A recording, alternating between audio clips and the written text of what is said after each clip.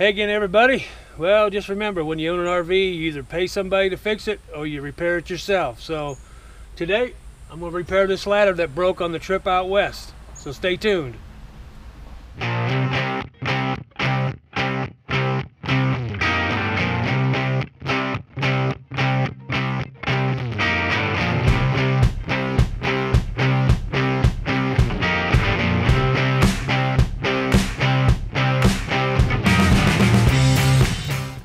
Alright everybody, what I did is I went online, went on eBay and Amazon to try to find some replacement parts for the standoffs that have broke off.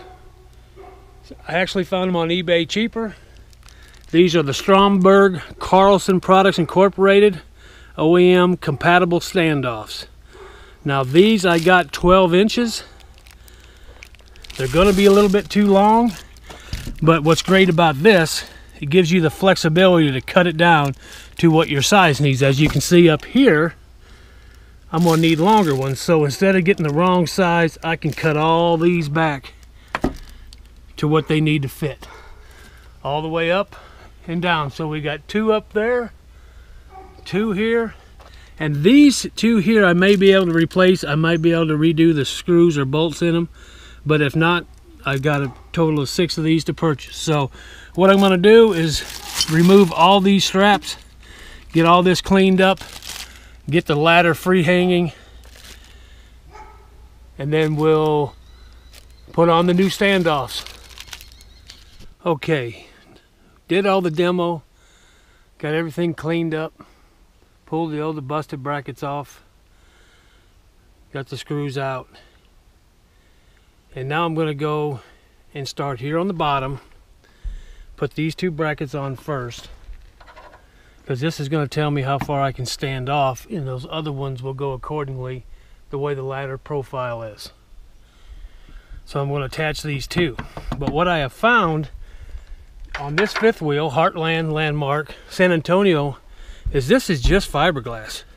I don't know if you can see it bending, but I took the tail light out. I mean, this is just the fiberglass coat here. There's no backing in here for any of these screws. So what I am going to do is I'm going to take some treated lumber blocks, put it back behind here, so when I screw in, I've got some meat to screw into. It can't nothing but help. So I just pop this tail light out, put my hand back in there. You can see the insulation inside. Hopefully you can see. But that's the cavity. That's the inner wall. And this is just a fiberglass enclosure on the back that caps the rear end. So I'm going to block these in, put these 2 bottom ones in, and get this hole lined up with this up here. I'm going to raise this up and get it where it needs to be.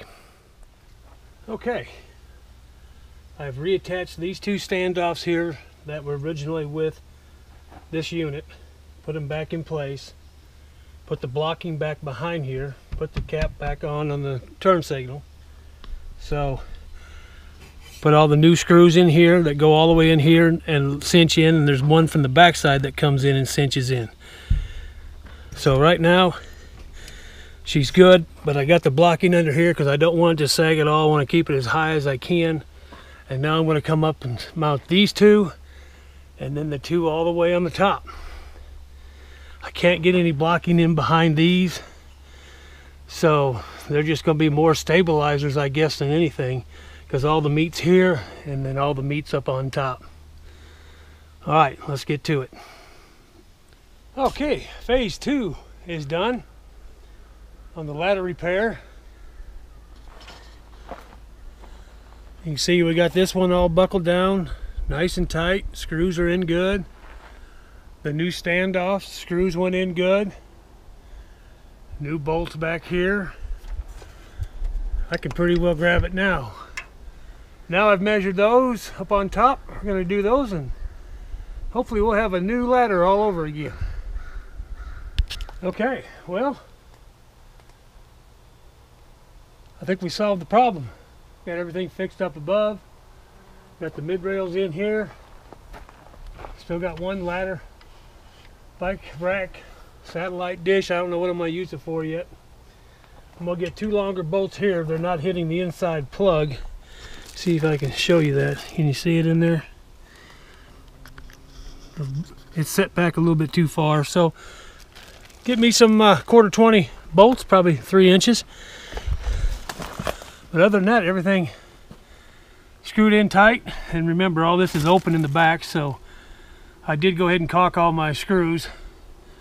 But even if it did leak down here, it just run out the bottom. But we don't want anything want to leak. Good practice not to.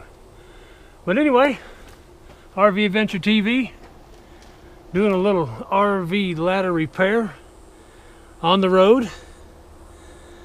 I wonder what it would have cost if somebody would have done that for me. Put it comments down below what you think this would have cost if you would have took it to one of the local repair shops.